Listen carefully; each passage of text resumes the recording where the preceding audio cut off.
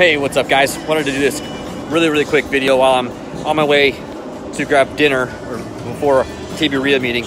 Wanted to say why it's important for you not to wear dress shirts or fancy shirts when you're out and about working on your daily basis. And the reason is I'm wearing this shirt, and I had a guy who wants to learn how to flip houses stop me because I was wearing my shirt. On the back it says learn how to flip houses. So every single day I'm either wearing my Out Fast shirt or a TV RIA shirt because I want people to know who we are, what we do, how we do it, and have people ask me questions about it. So if you're wearing dress shirts to work every day and you own your business, make sure at least you have a name tag on it, but make sure it's embroidered. Make sure your logo is everywhere. It's so important to have your branding everywhere, because when I handed him my Out Fast card so he could talk to him about learning how to flip, and he's an agent at Keller Williams and why we're an awesome brokerage, he's like, oh, I've seen your signs everywhere. I know who you guys are. Let's talk about how I can help you guys out, how you can help me. And that's why I wanted to run this quick little 1 minute or so video, because it's important to make sure that you are doing everything you can to put your brand every single place you can.